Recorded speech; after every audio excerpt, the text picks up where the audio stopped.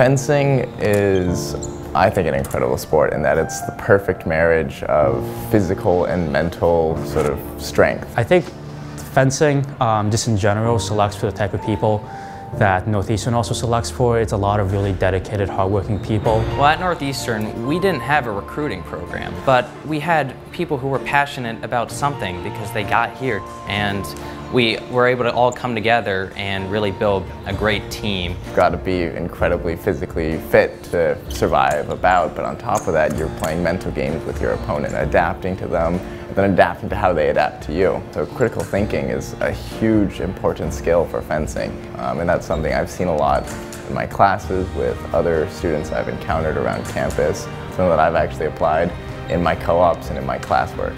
But something that really comes out on the fencing strip. My name is Michael. My name is Luke. My name is Alex, and I fence like a Husky.